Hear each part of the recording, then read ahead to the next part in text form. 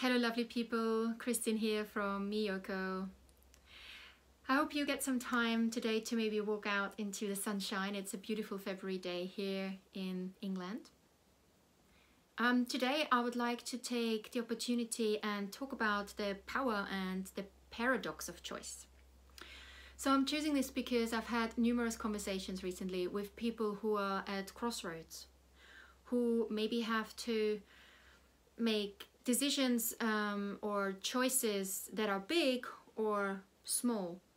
Caroline Myss has a really good TED talk on this, so I would certainly recommend to check her out. I'll put a link in the box underneath. And she particularly talks about the fact that our big choices are often not that fundamentally impacting our life than our small choices do. So big choices are things like buying a house, getting married, those sort of things. Whereas our small choices can be things that are related to what we think, feel, or do sometimes, and how that can have an impact on our environment, other people, certain situations. So I find that distinction really helpful, because sometimes I come to a point where I'm like, okay, I have to make a choice here. And it's so easily said than done. And I then remind myself, you have the power of the choice. You can make that choice. Yes, but the paradox with all of this is that making choices is risky. And that means for some people, taking that risk is scary, brings up fears, anxiety, and stress, because we cannot see what the impact might be. We cannot foresee the consequences, whether it's a big or a small choice that we have to make.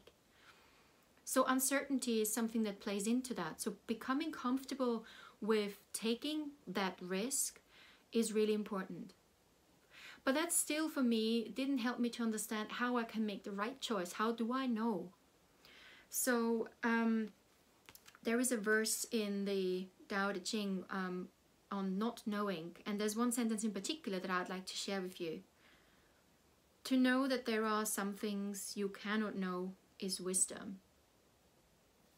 And I do really rely on that, to trust in the fact that I cannot know everything. But there's one particular part in our body that is really important when we make choices. And yes, it might be our mind, but also our heart. So our heart is really where I can feel whether this choice that I make at that moment in time, and this is really important to also understand, is that the choices we make are maybe have a long-term impact, but they are made at a certain particular moment in time, where in a certain constellation. And so for me, it's about connecting to my heart, allowing my heart to open up, allowing my heart to embrace what is, and listening to my heart. You might ask, okay, hey, how are you doing that? I want to do that too. And yes, you absolutely can. And that is probably the power of the choice that we also have. So yoga and meditation for me, or even coaching, speaking to other people, even if it's in a sort of more informal setting, are really some of those tools that I use. So I quickly would like to share with you a very easy way of opening your heart chakra and then connecting with it. So if you just sit in a comfortable position, or you can lie on the floor as well, and then take a deep breath in through your nose and out through your mouth, and then gently close your eyes. Take another deep breath in through the nose and out through the mouth. And then the mantra that I use is the sound of the heart chakra, which is Yam. So I take a deep breath in, and then I sound out and feel the vibration of the word Yam traveling through my body and really filling my heart space. Take a deep breath in. Yam.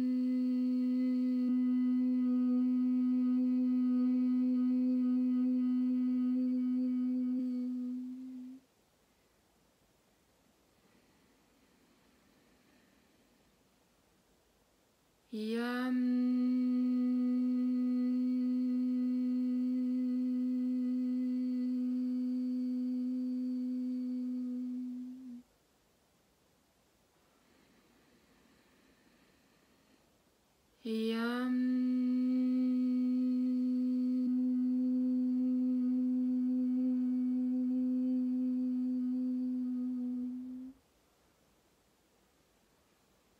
you can repeat this as many times as it's comfortable for you, but what you feel is that this gives you this yummy, warm feeling in your chest and in your heart, where you can really feel the impact of that sound traveling through and warming your heart space, so that you can connect better with your heart.